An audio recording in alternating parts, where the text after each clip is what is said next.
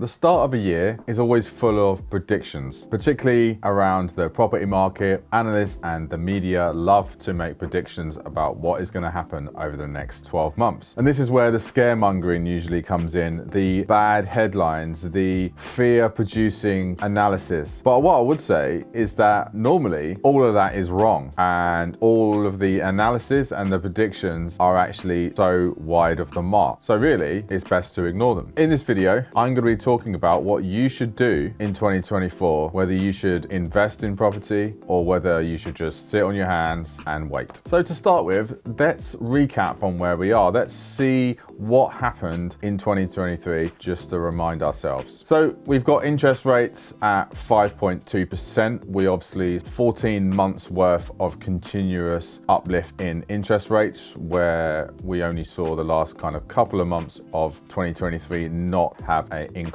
in interest rate. And in terms of the property market, well, depending on which set of data you look at, we've got a 1.7 increase based on Halifax's data, or we've got a 1.8 decrease according to Nationwide. Now, of course, that's on average house price, but overall, they are fairly minor changes, really. Nothing to kind of worry about or really write home about. They're sort of insignificant kind of change, really. But as I said, that's on average house price, but we know there's actually some significant regional variations that are important to look at and consider. So, for example, London has seen a drop in average house prices of 2.3%. The Southeast has fallen by 4.3%, and contrast that to Scotland, which has seen a growth of 2.6%. So where we are now is that the market has in some ways kind of corrected itself. There's been some small kind of downturn, but it's nothing significant. As I mentioned, it's nothing to kind of get too uptight about. But that's quite a contrast to the predictions that many analysts are forecasting for what would happen in 2023. So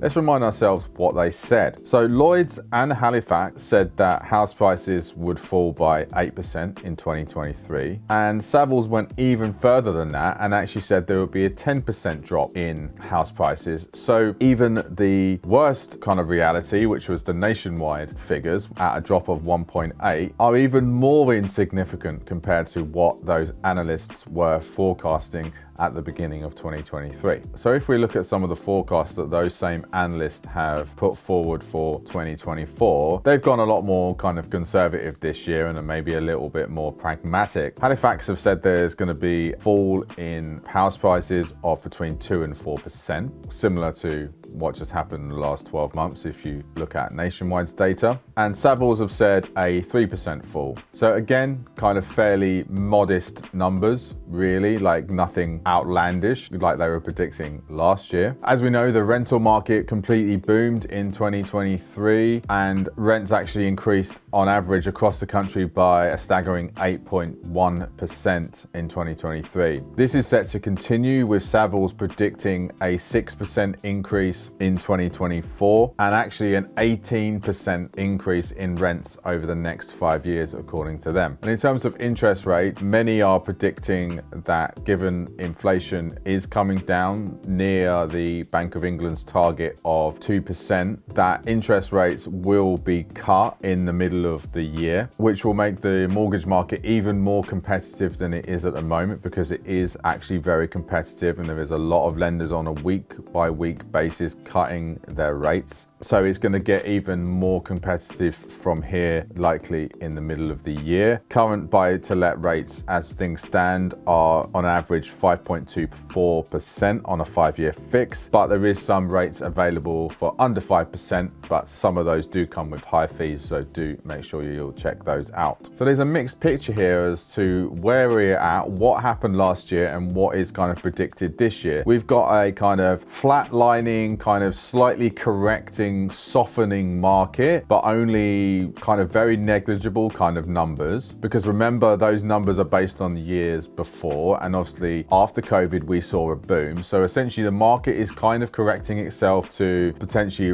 prices that we saw before COVID. But then on the other hand, on the flip side, we've actually got ideal market for investors. We've got quite favorable circumstances because we have got a massively booming rental market, which is set to continue. So rents are continually going up and the demand is going through the roof. We've got mortgage rates which are starting to come down and a mortgage market which is heating up and becoming more competitive. So therefore rates will be reducing continuously throughout 2024. And we've also prices correcting themselves and coming down a little bit, which means that there is more opportunity to potentially get more favorable deals and purchase prices negotiated. So all of that means better returns and better profits for investors. So those point to fairly favorable kind of conditions for investing in 2024. However, everything that we just talked about is through a very short-term lens. We've looked back at what's happened in 2023 for a 12-month lens. We've looked forward into 2024 with a 12-month lens. Property isn't something to be looked at with a 12-month point of view. It is something to be looked at with 20 to 30-year point of view. So looking at it from a 12-month viewpoint is actually the wrong horizon, because what happens over a year period is actually a drop in the ocean compared to looking at what will happen over the next 20 to 30 years. Because looking at it from a 20 to 30 year horizon, if we kind of think back 30 years from today and look at 1994 and think about everything that's happened in the world, in the economy since then, we know that there's been multiple interest rate changes. We know there's been a couple of bad recessions and market collapses, but we know there's also been market recoveries and booms and good times to invest, slightly worse times to invest, and then really great times to invest. And what we do know is through that time horizon, 30-year period since 1994, we do know through the magic and the power of capital growth, prices have increased. So if we look at the data, if we look at the average house price in 1994 was 52,114. And now we compare that to now to the end of 2023,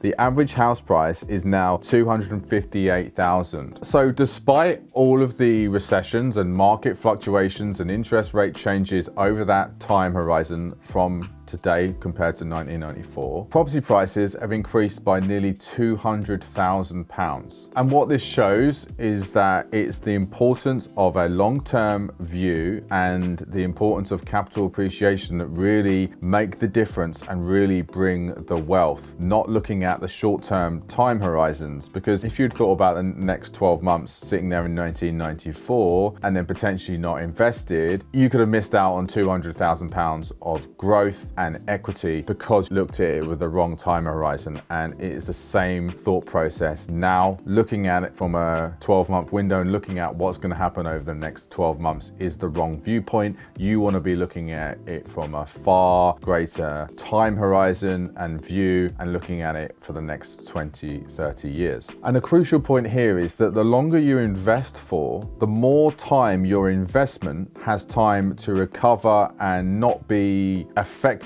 so much by the short-term fluctuations and market changes. Because if, for example, you invested in just before 2008 and then obviously went through that crash and then decided to kind of exit the market in like 2010 or 2011, you haven't given the market enough time to recover. The market actually recovered around sort of 2014, and it is just about having that kind of patience that you know that the market will recover eventually.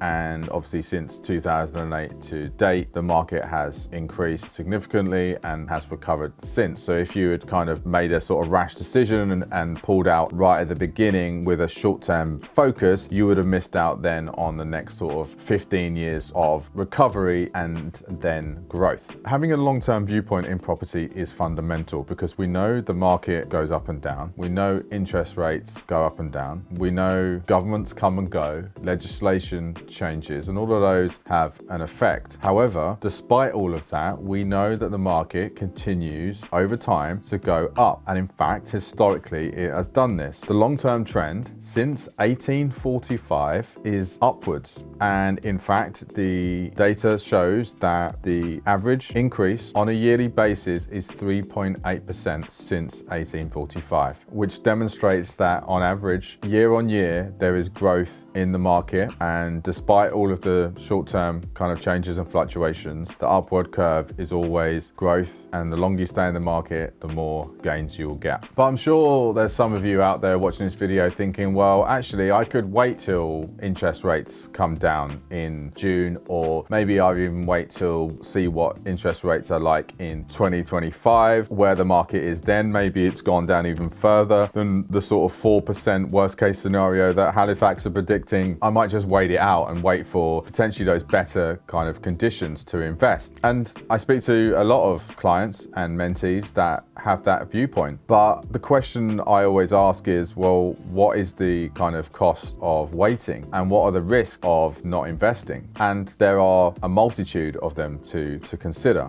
I think one of the biggest ones, and I see this all the time with clients that I speak to that decide not to invest, is that life gets in the way and distractions come up and circumstances change. For example, I had one client who was really keen to invest, and then actually 6 months later he didn't invest, and then 6 months later he said that he wasn't now in a position to invest because they decided to spend the money on an extension and a newer kitchen, for example. So that is just an example of where a different decision and a different path has been made because they didn't pull the trigger at the beginning. And I know which decision is going to provide them with a better long-term future, and it definitely kind of wasn't the extension. So there is of things coming up and circumstances changing that you don't always potentially know about, and that's why it's best to get in as early as possible. Another huge one, and not investing, is you're missing out on compounding and capital growth. And you'll see from this compounding chart that I'm putting on the screen now that the longer you are in the market, the more chance and the longer time period you have for compounding. And you'll see the contrasting results achieved from these two investors that you can see in the graph. One's invested a lot earlier than the other, and you can see the difference in the results. And that is all of the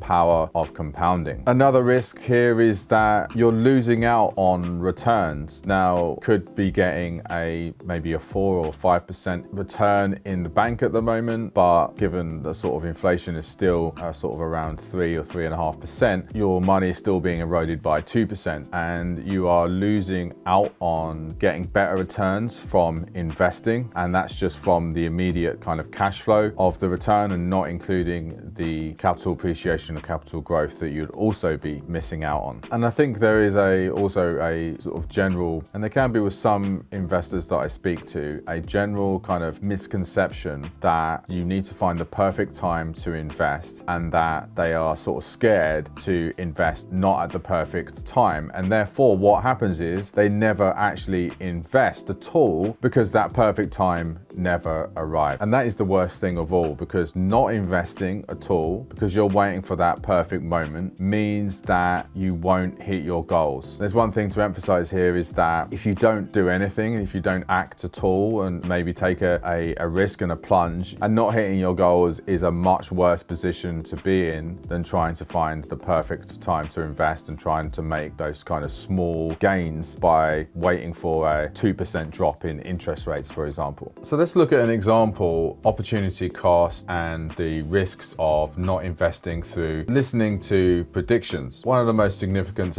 events of the last 10 years in the UK was Brexit. Many analysts, and including government ministers and the Chancellor, were actually predicting potential crashes and changes in the market of 20 to 30%. So obviously that led to a lot of fear in the market, and that would have led to a lot of people not investing. Let's look at that. So in 2016, looking at a property in the north, purchasing a property in 2016 worth 100,000. you could have got rent of £650. And this translates into, after cost, a £250 net cash flow per month, and that is 5% yield. So bringing this kind of up to date and looking at that investment deal, this property would now be worth, the property value would be £131,000. So that's an uplift of £31,000 profit and equity. And then the cash flow in that period, the income is £21,000. So if you hadn't invested in 2016 because you listened to those predictions, you would have missed out on £52,000 profit in only an 8-year period. And that is the risks of not investing and listening to predictions. So I think rather than trying to concentrate and do as much research into where the market cycle is now and what is potentially going to happen over the next 12, 24 months, you want to be focusing on getting the right deals, building your network, getting the right knowledge, and actually making a move and a step towards investing and coming at it from a viewpoint of, I'm looking at this as a 20 to 30 year investment and looking at it from that period and knowing that there will be ups and downs and there will be market fluctuations and not having to worry about the short term. Because all you're doing when you're trying to work out whether it's the right time to invest or whether you're trying to beat the market by trying to predict where it's going to go is you're essentially going to lose. And Warren Buffett says that. He says, don't try and predict the market. Don't try and beat the market because you won't succeed in being able to do it. And that's also why he says, and it's his most famous kind of quote